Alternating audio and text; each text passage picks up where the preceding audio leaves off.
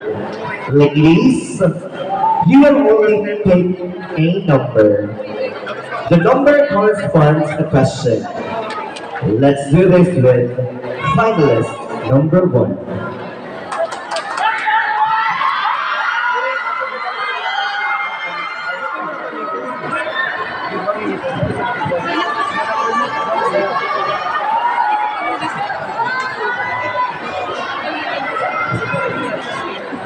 Are you ready? Yes, sir. Okay. Pick a number.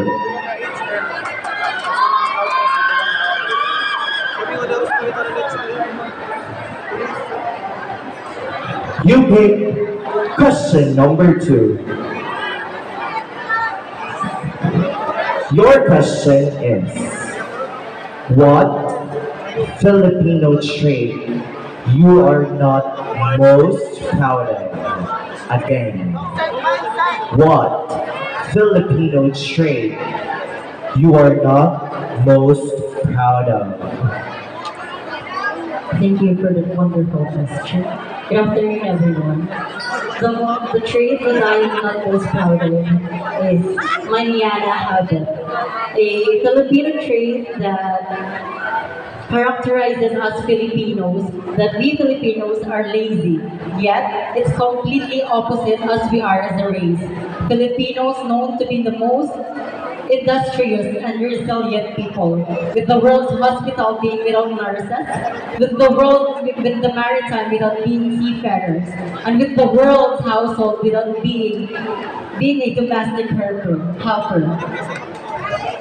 And I do believe in a saying, if do it now, because your later becomes never. Thank you so much. Thank you. Candidate number six. Next, candidate number 10. Are you ready? Yes, I'm already. Okay. Pick a number.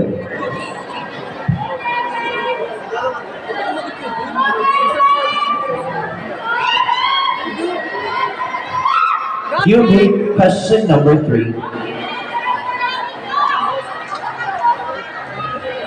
If love is beautiful, why does it require sacrifice? Again. Please be silent, everyone. The question is, if love is beautiful, why does it require sacrifice? Love always requires sacrifice. If you love someone or something, you are willing to give up things. Me joining this pageant, for those who don't know, I'm a first timer joined Queen of Asia 2023. I believe that this pageant has the vision and mission of providing quality education for everyone. And I am here standing today, proving to you all that we are able to be respected by everyone. And just like me being here, it is my love for the pageantry. And now I am showing it to all of you, my talent, my purpose, and my passion. That's all. Thank you very much. Thank you, candidate number 10. Next, let's call in candidate number 12. Candidate number 12, pick a number.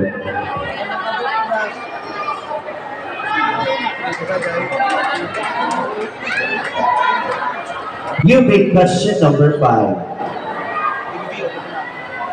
Your question is, how will you encourage others to step out from their comfort zone? Again, how will you encourage others to step out from their comfort zone?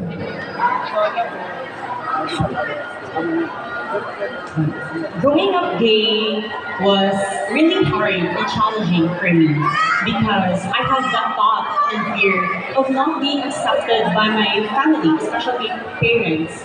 because I was a family one. I was different. But as I grow older and as I transition, I realize that you just have to be yourself. And that is something that my family advised me. So always be yourself, be proud of who you are, and become the truest version of yourself. And today I am here echoing my voice, telling everyone my story, a story that is worth sharing, inspiring. To everyone, to someone who might be hiding, pretending for now, always remember that there's always a time for you to come out of your shell, and your true colors will always shine through.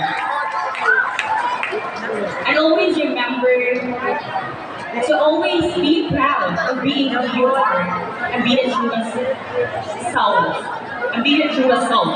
Because being pride is being proud. And when you become your truest self, you can achieve genuine happiness. Thank you.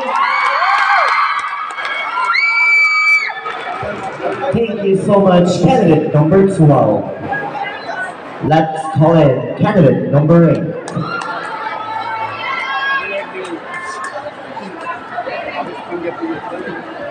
Giving question number 1. Your question.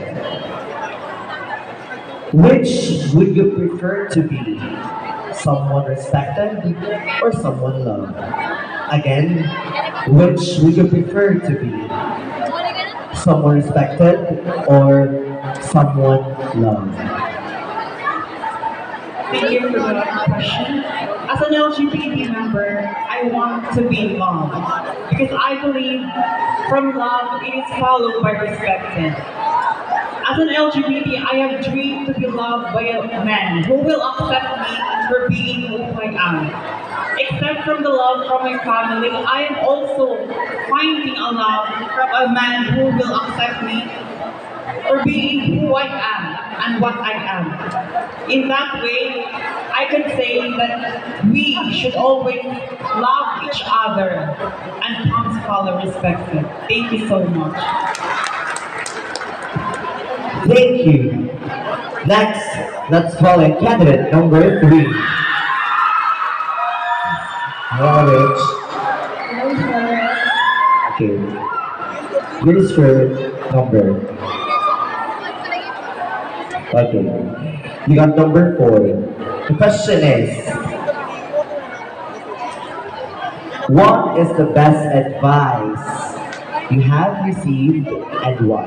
Again, what is the best advice you have received and why? The best advice that I have received in my life is to never compare yourselves to others. I've realized that by comparing myself to others, it only brings stress and insecurities. It takes away my progress and growth that I should be focusing on my own self.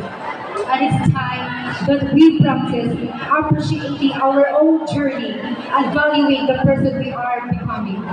But instead of feeling inadequate and insecure about others, we should practice empathy and compassion, understanding that each individual has their own battles to fight in life.